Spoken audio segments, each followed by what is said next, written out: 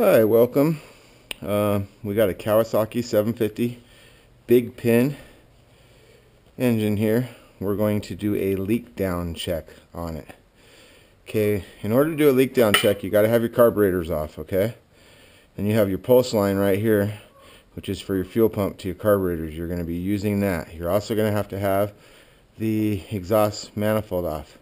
Okay, and the items you're going to need is a vacuum pump, 2 plugs for the carburetor.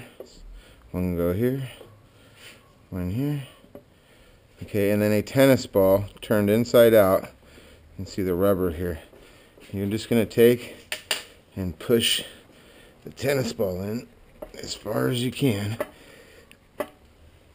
You're just going to cut a tennis ball in half and use the tennis ball.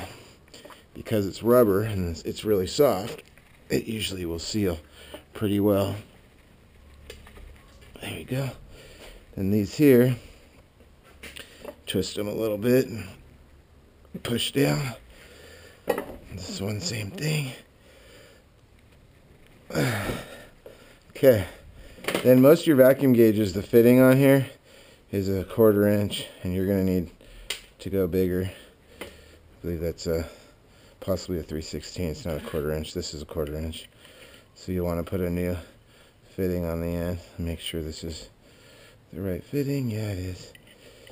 And then you can just screw in a new fitting on the end.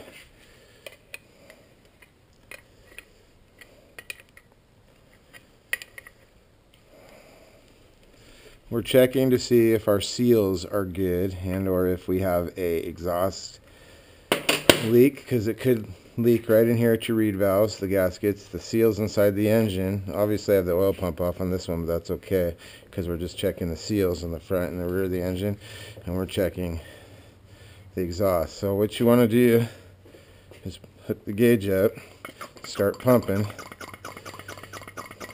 and you want to get it up to 9 pounds. As you can see, it's already starting to come up, which is a good sign.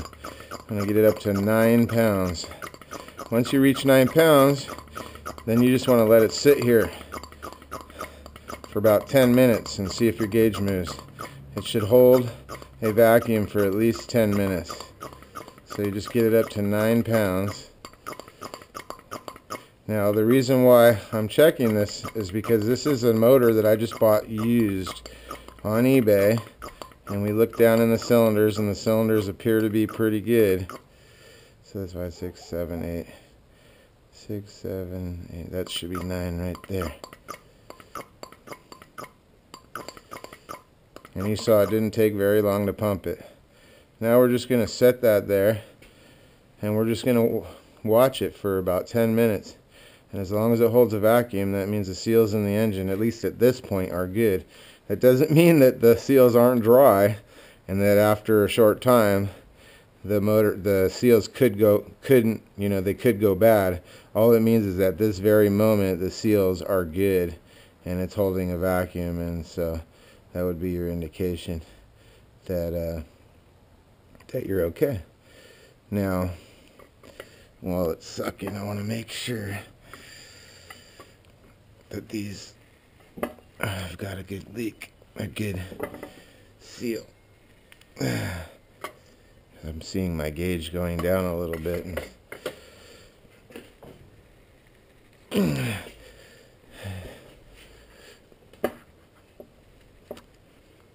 There we go. Now that I've double checked it, we'll go back up with it.